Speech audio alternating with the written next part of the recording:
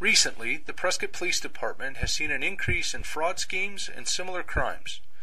Criminals that perpetrate these crimes often prey upon a victim's honesty and good nature.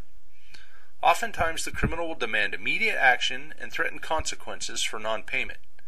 They will try and make the victims nervous and push them into a quick payment process.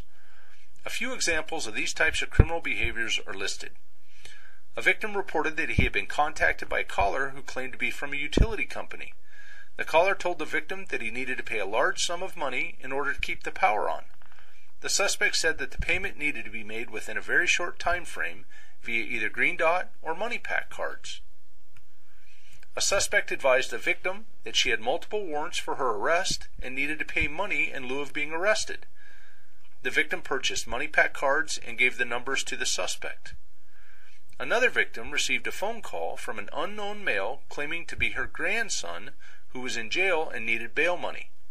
The victim withdrew a large amount of cash from her bank account, but was contacted by police before handing the money over to a delivery service. A suspect attempted to defraud a victim of almost $4,000 after calling to allegedly complete repairs on her computer.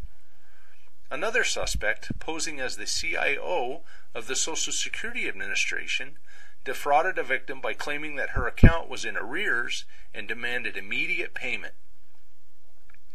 A credit card skimmer was recently located at several businesses in the Prescott area, primarily at gas pumps.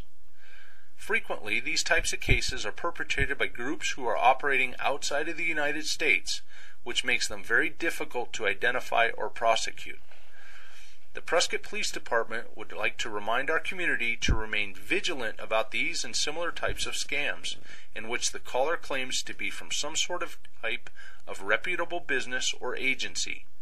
If you get a call such as this, hang up and contact the specific company directly or contact the police department for further investigation. Never provide personal information such as bank account numbers, credit card numbers, utility account numbers, prepaid cards, or other personal information to those who call under these types of circumstances. The Prescott Police Department will be offering a fraud and scams prevention presentation at Las Fuentes Care Center on April 24th at 2 p.m.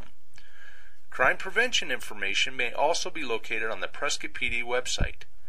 Additional fraud prevention information may also be located on the Attorney General's website.